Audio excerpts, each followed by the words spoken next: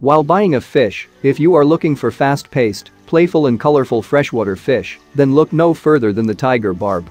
This fish is fast and fun to watch. Its vibrant colors and semi-aggressive nature make it suitable for various tank communities. Typically classified as a semi-aggressive fish, as they are usually nippy and will chase down other slow or long-finned fish.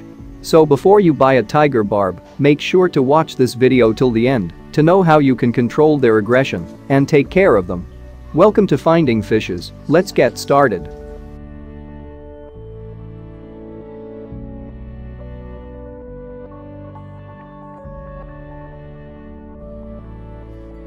Tiger barbs are feisty little fish brimming with personality.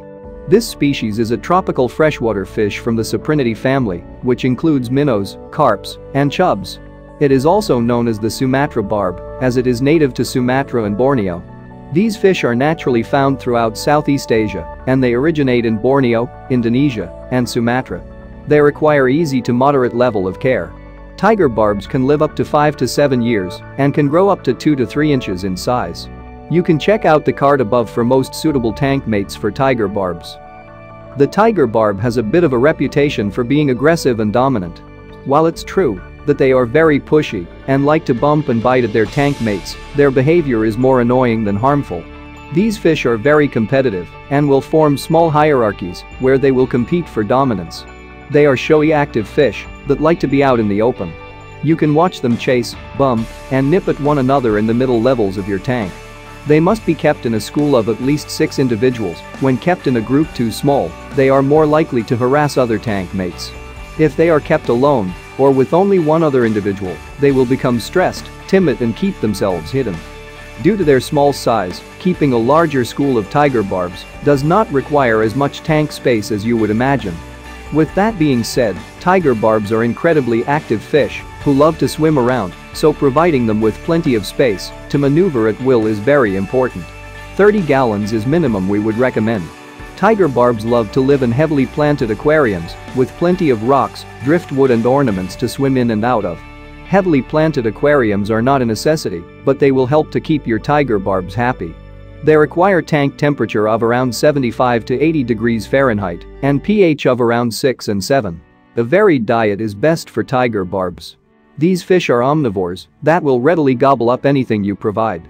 By giving them many different foods, you can ensure that your fish are getting all the nutrients they need. This will ultimately improve their health and even enhance their coloration. A good starting point is to provide them with standard nutrient-rich flakes or pellets. These will serve as the foundation of their diet. But every once in a while, you should provide some high-protein snacks too. Tiger barbs love brine shrimp, water fleas, bloodworms, and even beef heart. Some vegetables are important as well. Tiger barbs are temporarily paired spawners, meaning that they will choose a different mate for each spawning. They spawn multiple times throughout their lives and reach maturity at 6 to 7 weeks of age. If you are interested in breeding tiger barbs, there are a few things you need to take into consideration before doing so. First of all, tiger barbs will happily eat all of their eggs if given a chance, so if you are serious about seeing a breeding session through to completion, make sure you have either plenty of plant matter for the eggs to get lost between or a marbled bottom to allow them to sneak between the cracks. To initiate breeding, simply separate the males and the females and keep them in separate tanks for 3 to 5 days. The females need to be housed in a large marble-bottom tank with a heater to keep the temperature at a consistent 80 degrees.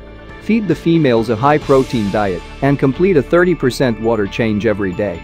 Tiger barbs will produce hundreds of eggs, and the males will follow closely behind to fertilize them all. Again, we recommend building an environment that will facilitate in hiding the eggs from the adults until they begin to hatch. The fry will develop in around a week's time and will start to swim freely anywhere up to 5 days after they are hatched. In terms of their diet, we would recommend brine shrimp. That's it for today guys, hope you really enjoyed the video, keep supporting us and stay tuned for more such interesting videos. Finding Fishes, remember the name.